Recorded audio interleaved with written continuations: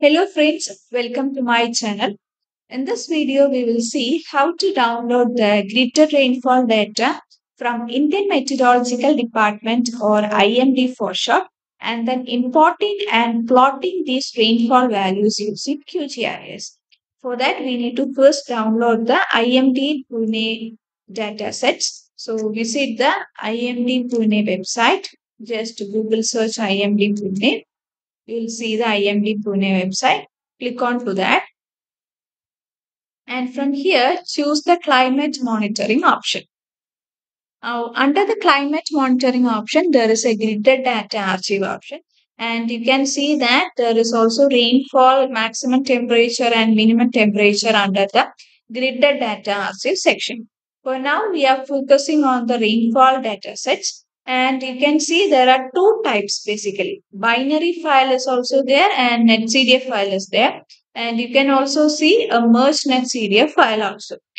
To plot this using QGIS, we are interested in the NetCDF type of files, and there are two resolutions available. That is 0.25 degree resolution and 1 degree resolution is available.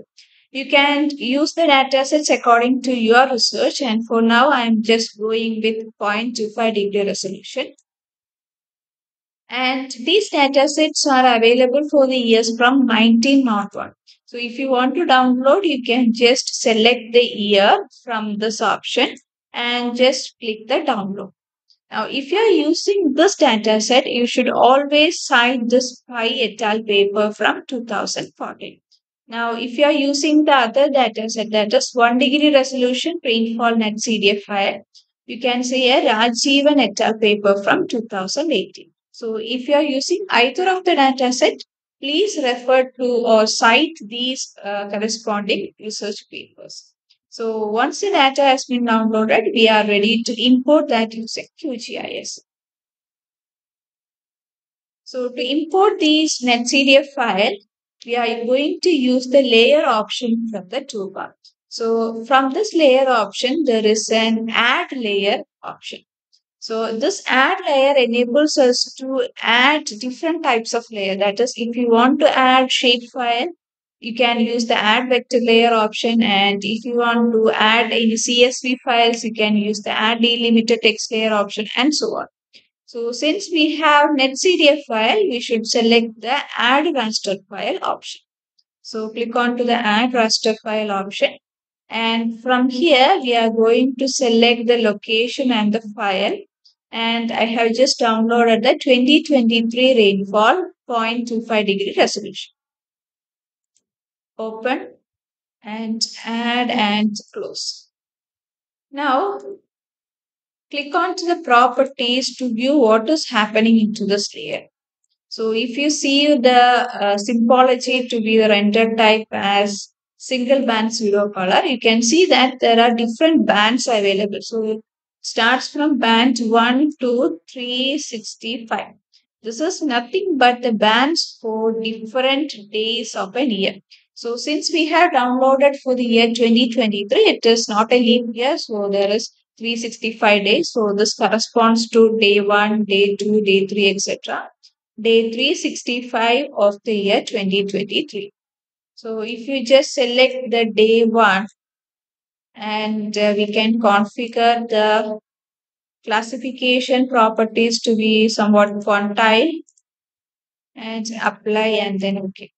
So you can see that the rainfall has occurred only in few locations over India. In case of rainfall, India has two monsoon seasons.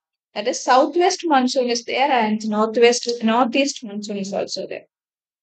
The southwest starts from June to September and the northeast from October to November. So if you are choosing the days in any of these, you will see a wider ranges of rainfall values. So just see what is happening, let me take a value 200. So let us take a band 200 and see what is the rainfall values. So I am going to select the band 200 from here. 200. I am going to keep the quantile mode classification and apply and okay. So see, this is the variability in the rainfall for the date 200. So 200 would probably lie in July month in the non-leap year and also in the leap year. So this is the variability for the year 2023 and the resolution is 0.25 degree. So this is how to download the IMD grid rainfall data, that is typically the NetCDF file, and then import it using QGIS and to view the layers. So this is it. Thank you for watching and happy research.